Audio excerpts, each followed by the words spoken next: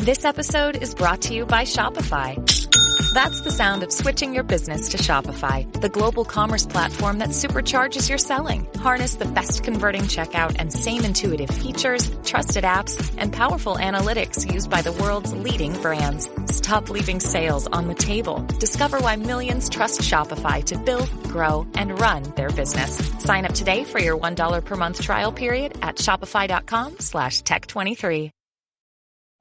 This episode is brought to you by Kia's first 3-row all-electric SUV, the Kia EV9, with available all-wheel drive and seating for up to 7 adults, with a 0 to 60 speed that thrills you 1 minute and available reclining lounge seats that unwind you the next. Visit kia.com/EV9 to learn more. Ask your Kia dealer for availability. No system, no matter how advanced, can compensate for all driver error and or driving conditions. Always drive safely.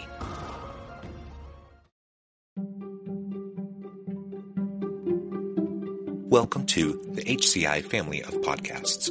We're your source for personal, professional, and organizational growth and development. We share our own original research, explore industry trends, and interview executives and thought leaders from across the globe.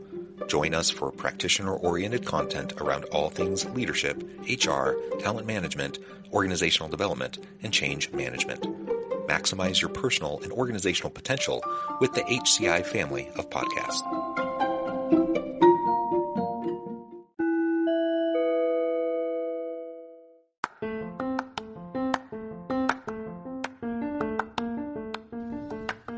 Welcome to the podcast. In this podcast episode, I talk with Ben Lytle about Futurists versus Potentialists.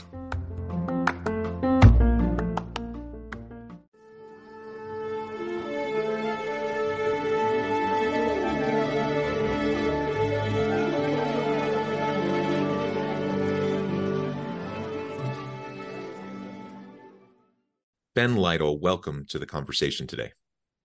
Thank you, John. Happy to be here. Yeah, it is a pleasure to be with you. You're joining us from the Phoenix area. I'm south of Salt Lake City in Utah. And today we're going to be talking about futurists versus potentialists. I was really intrigued by this when we were first setting up this interview, and I was looking over some of the materials you sent me. You know, I know you see yourself as a bit of a futurist. I've thought of myself a bit that way as well. But I like this framing around potentialists. I'm really excited to unpack that with you. As we get started, I wanted to share Ben's bio with everybody. Ben Lytle is a self-made serial entrepreneur or CEO known for being ahead of the curve, creating something out of nothing, adjusting and thriving during change. He now is a thought leader on the future. He launched 5 successful companies, 2 listings on the New York Stock Exchange, his best-known success being Anthem with a current market value of more than $100 billion.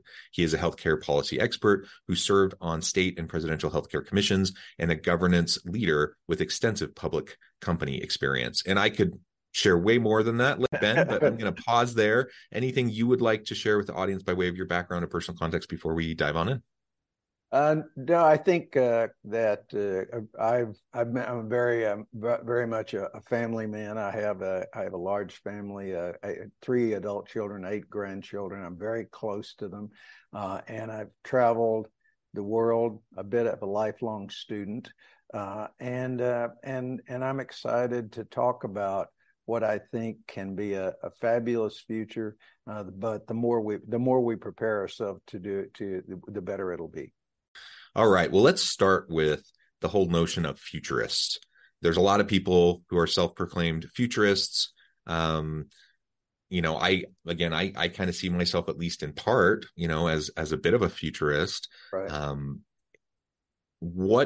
How would you define that? What does that mean to you? And then we can contrast that with this idea of potentialists. Yeah.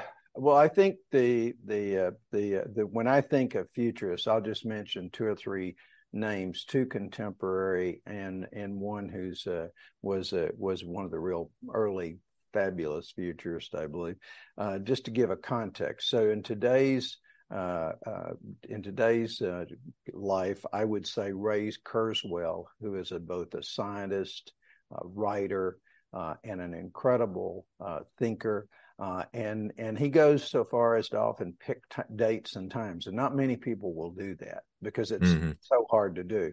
But in Kurzweil, somebody I pay a lot of attention to. Another guy is Peter Diamandis. He's definitely got a big audience, and he pays a lot of attention to the future and tries to predict it and give a lot of advice around it. The father of all those in my lifetime was the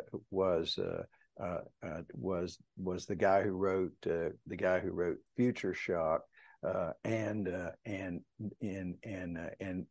he had a lot of influence on me. He wrote 3 seminal books around the future. So, but in thinking about what is a futurist, I think their concentration is trying to tell you what it's going to look like, what it's going to be, what are you not paying attention to that you should, and that's a very healthy thing. And so early in my career, because I was in the early days of computer technology, it wasn't like you could pick up a newspaper and read about what was going to happen in technology. It just wasn't front page news in those days. And so I learned to follow people that I thought could contribute to my knowledge and to also predict where we were going. So that's what the way I looked at a futurist. Potentialist is really a little bit different, and the premise for me, at least, and why I call myself a potentialist and have for a long time, is that everything that we're doing, if you look at the arc of history, it's lifting us towards a higher potential. We're tapping into more as a race, and as individuals, we're tapping in to our innate potential more. The IQ, at least according to one expert, has increased 60 points in 120 years. That's amazing, because we don't think about 120 years ago people having on average lower IQs, but they did. And almost all that growth has come in abstract thinking. And it wasn't like some government mandate said, okay, we're going to increase IQ. It's just happened. And there's a number of other measures I could talk about. We're more civilized. 120 years ago, we used to take kids to public executions in this country, if you can imagine. We wouldn't. First of all, we don't have public executions anymore, but also we sure as heck would never think about taking kids. That's how far we've come, and we forget that sometimes. So what I believe is that we are evolving to a higher level of tapping into more of our potential. And that's coming for a lot of reasons. Technology, we're going to integrate more tightly with automation, which is going to unleash a lot of potential we can't do today. We don't have or don't know how to use. It's going to come because of the population decline, and each of us is going to become more important. And the work we do is going to become more important, and how we spend our lives. So, and for me, I really this came in a moment when I was 20 years old, and this says the power of education. A charismatic young professor said to me in our class of about 18, "You don't have to be anything anybody else wants you to be. What you can be is already inside you, to be discovered, and through outside experiences to be discovered. And you discovering and living your potential is the only real measure of success." And I've then tested that theory with so many people who were considered famous and massively successful that I had the opportunity to know. And pretty much that's what every one of them said. I would ask them, "Do you feel successful?" And they would say, "Yeah, I've done my best." Essentially, they would say, paraphrased, "I've done my best to be my best and left the world a little better than I found it." Yeah. That's it. Yeah. And collectively then, if we're all doing just a little bit better, collectively, that's how we advance communities, society, the human race as a whole, right? And make the Yeah. world a better place. Yep. I love that. And really, this idea of futurist versus potentialist, it's not even an either or, right? No, These are kind it's of two both. separate things, right? Yeah, right. And I love, as you were describing futurists, it's absolutely essential that we pay attention to trends and try to map out what things could look like Right. moving forward. That doesn't Right. mean we have a crystal ball. I can't, perfectly predict anything. No. But when you look over the arc of history and you look over recent trends in recent decades, you can see patterns and you can scenario plan. And we don't know when the big next disruption will happen, but we know a disruption will happen. And so you can start to scenario plan and you can start to, kind of look around the corner a little bit to see what might be coming. Now, again, nobody can actually know what's going to happen, but we can have a fairly good sense of the potential possibilities of what can happen. So that's a really important thing. So in business and organizations, we talk about strategic planning. Strategic planning, kind of the old school mentality around strategic planning, I think is a little passe. And now we need much more of an ongoing live strategic plan, something that allows us to be more agile, that allows us to look into the future a little bit more clearly. And it's been fun to see organizations make that adjustment over time, or at least a lot of organizations. I also really like how you described potentialist. I think that's certainly what I see my work as. I want to help develop the potential of people around me, myself and my family and people around me. And we all have so much potential. And that's it gets limited for a variety of reasons. Sometimes there's external constraints put upon us. Sometimes it's limiting beliefs that stick around in our heads from what society has told us or we've told ourselves. There's a lot of reasons why people kind of sell themselves short and why people don't fulfill their potential. But if we can, while looking into the future, trying to understand, for example, technology and how it's going to reshape the world of work, that can give us some clues about how we need to help develop the potential of those people on our teams so that we're ready as an organization to meet the needs and demands of the future. But also individuals within our teams will be able to have the skill sets, the mentalities that will help them to be successful, even amidst disruption, amidst, all of the turmoil and the upheaval and the messiness of the world that we're in. Yeah, and you've got a lot of audiences looking for practical application here. So I'm going to share with them at least my perspective. So I have this moment when I'm 20, and I actually changed my major and took up potential and what it is and how do you develop it as an avocation throughout my life. But and interviewed every famous, or not famous, some of them were famous, but every successful person I could find. What made them that way? And that's so I started to build a body of work around this. But for everybody else, here's how it affected my work.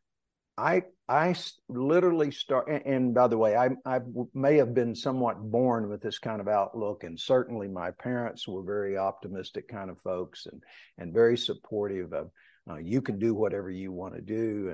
And but I started to look at my job as a manager was to discover, help the people I work with discover and bring to the surface and live out their own potential. And let me tell you, if you focus that way, and that's your 100% focus, or at least your starting point, your people will sense it and they'll become loyal as all heck to you because they know you're trying to help them. Even when you have tough discussions with them about something in their performance, it's not about criticizing, it's trying to help you discover this is in your way.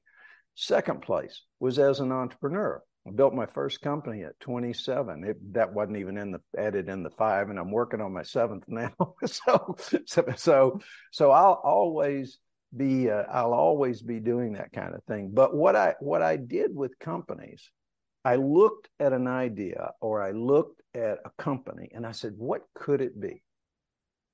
That became my number one focus, not I got to fix this.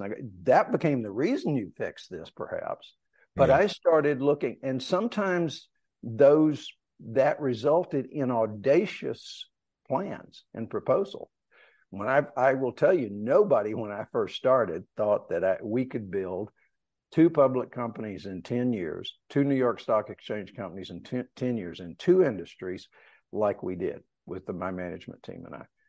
And we built Anthem, which became huge. We became Accordia, which became the 7th largest broker in the world. And we did that in parallel, the same team. And this was a team that never built a public company, knew nothing about brokerage.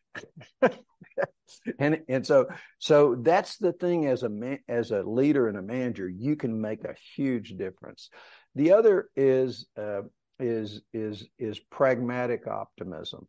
Nobody wants to hear fairy tales, but if you've got pragmatic optimism, to me, is my argument's better than yours. It's like being a good lawyer.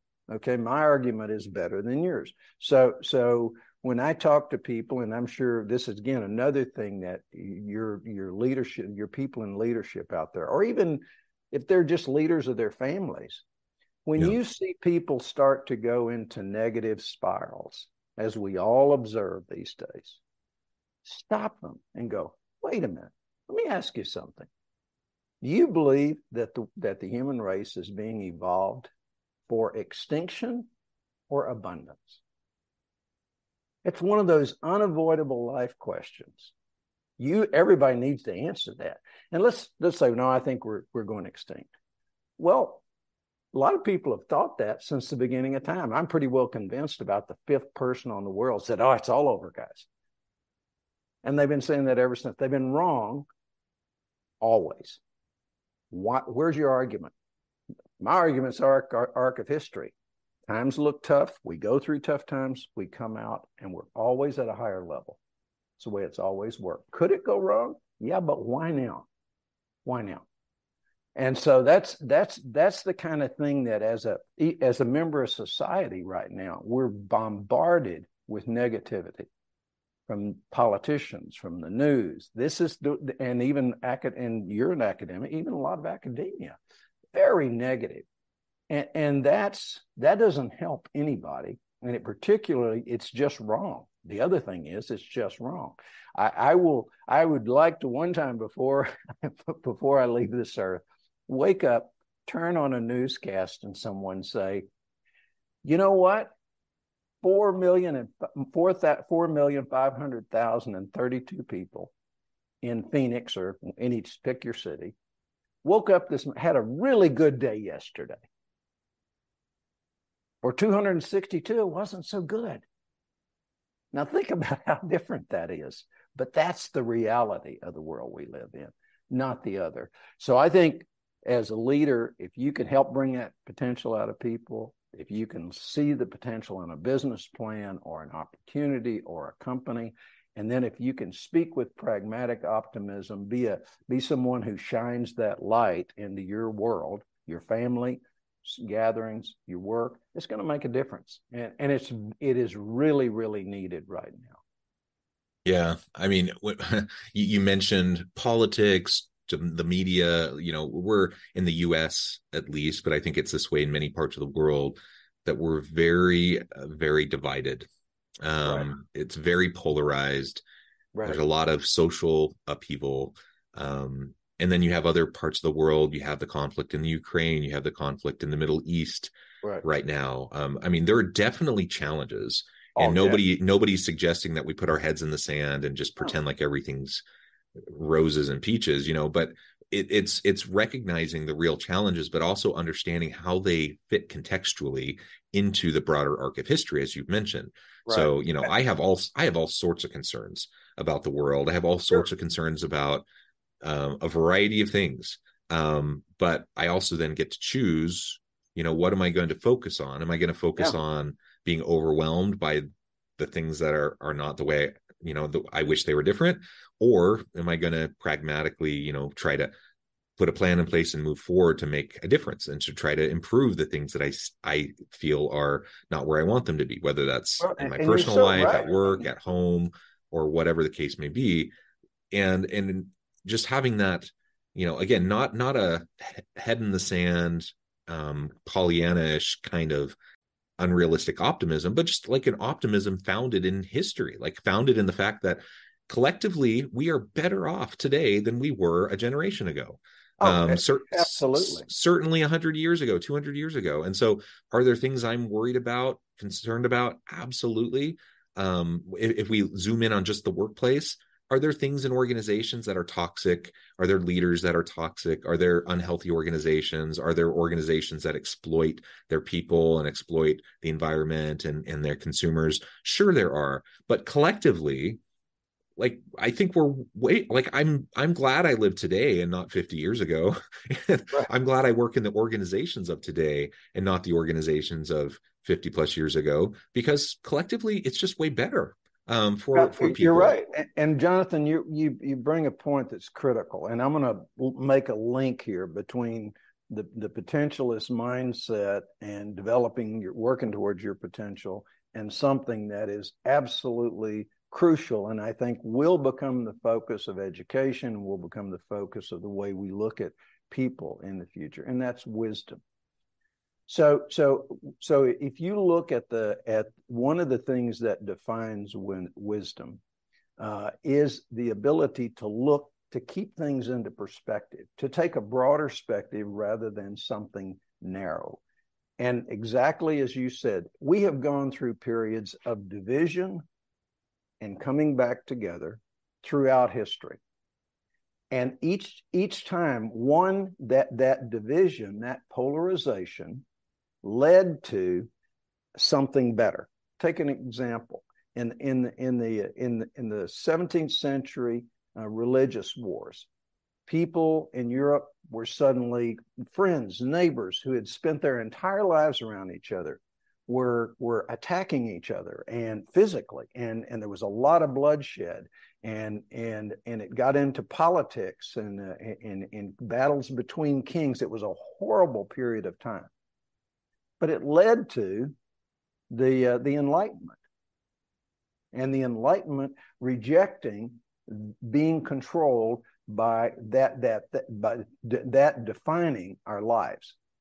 And if you look at if you went back to the bubonic plague, shortage of people for the first time in history, but people's lives improved as a result. The workers, the people there, everyday people had greater demands. They refused to be serfs anymore, and it led to the Renaissance. It was a contributor to the Renaissance.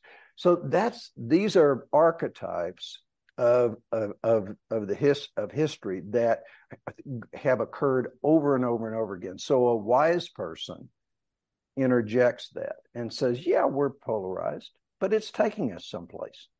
And it may get worse before it gets better, but ultimately it is how something gets birthed in civilizations. And it's going on throughout the world. So it pretty well tells us this is not a U.S. issue or an EU issue or a China issue. This is the world going through a period of time. And there's an answer for that. Now, we don't have time to talk about it today, but it's laid in Dr. Alvin Toffler, who wrote Future Shock and two other great books.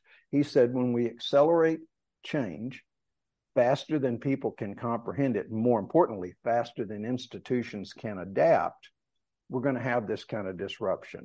And he predicted, he called that 50 years ago, and it's absolutely right. But for each of us, here's what we can do. We can work towards our potential. And what is our potential? Our potential is the ability to look beyond our instincts and our emotions and our fears and our biases, particularly in the moment of decisions, because they will cause you to make unwise decisions, and work towards and that's something we can each do.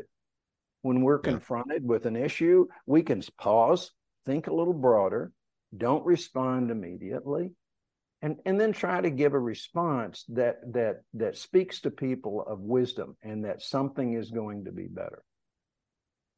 Yeah, very well said. And if we apply this now, I mean, we've been talking in general terms about Right. societies as a whole, which I think is an important perspective. We've talked a little bit about how this applies into organizations and the teams, but let's zoom in and focus in on that for just a few minutes. Sure. If I'm a leader, I could be middle management all the way on up to executive level. It doesn't really matter.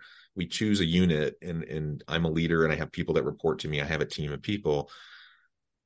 I like how you described earlier that, you saw your role as a leader, like your number one job was to develop the people around you and to help them fulfill their potential. I agree with that. I think that's the number one thing leaders should be doing. It's not the number one thing that most leaders are doing. Most leaders get caught up in the just day-to-day grind. They're putting out fires. Maybe their ego is in the way. Like, there's a whole bunch of reasons why leaders don't focus on developing the potential of the people around them. But I agree, like that should be our number one thing. If we agree that is what the greatest leaders do, they develop the bench strength, they develop the potential of those around them, and it's a rising tide lifts all ships kind of scenario where, I invest a lot as a leader into you. Sometimes you're going to leave my team, you're going to leave the organization and go somewhere else. So I could feel like, oh, that was a waste of time and energy. Or I can just recognize that that's part of the process. Like, sometimes people stay, sometimes people go because there's better opportunities elsewhere. But I recognize the necessity of investing into and pouring into my people so that they feel valued, so that they feel like they have an opportunity to grow and develop into their potential. And more often than not, when you develop people that way, they're going to be happier, they're going to be more engaged, they're going to be more productive, more innovative, and you will have some people leave, but you'll have more people who are loyal to you and committed and are going to really put their whole heart into the work that they do. Well, and here's the thing, an easy walking around way to think about it. Think about the great leaders throughout history. I happen to be a Churchill fan, but you could add in battle George Patton. You could add George Washington, John Kennedy. They called us to our better selves. Always. Now think about that as not only a leadership tool and not in big terms, but in very precise terms. One of the things I learned to say to my subordinates, even at high executive levels, when I was running 40 or 50,000 folks, my executives, they'd bring me something and I'd go, do you think this is your best work? It's a very interesting question. When my kids would come to me with, whether it was their grades or something, I'd go, is this your best work? And that wasn't meant to sound, what do you think? And almost invariably they'll go, well, maybe not my best. Well, how would you improve it? What would you do different? I just ask questions. Yeah. And they always produced something more serious, something better. It was very rare, but sometimes they would say, no, I believe this is my best work. And you can use different terms, but the idea is calling people to be their best, to reach inside and pull their better self to the surface. And that actually has powerful stuff in psychology as well.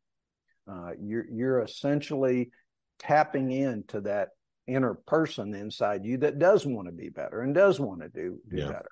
And so it's a really powerful and pragmatic way to lead and coach that I find. And so, my books and my speeches around my book are trying to call us to our better self, because it's coming in magnitudes and it's going to get easier because we're going to have the power of automation to help us get there.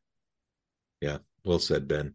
This has been a really fun conversation. I know at the time I'm going to need to let you go here in a minute, but before we wrap things up for today, I just wanted to give you a chance to share with the audience how they can connect with you, find out more about your work, where they can find your books, and then give us a final word on the topic for today.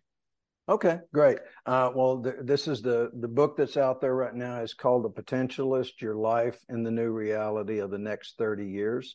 And I think you'll find it an interesting and useful read.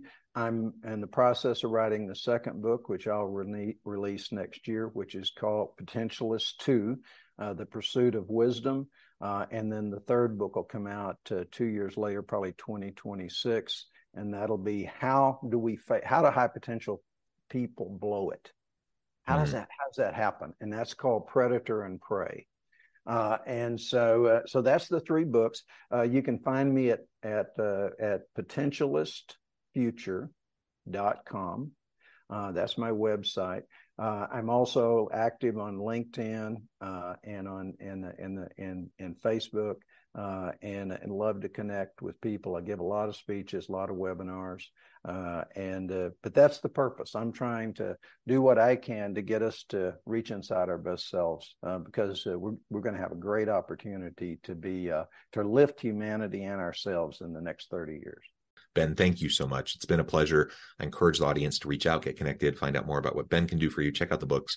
And as always, I hope everyone can stay healthy and safe, that you can find meaning and purpose at work each and every day, and that you can all have a great week.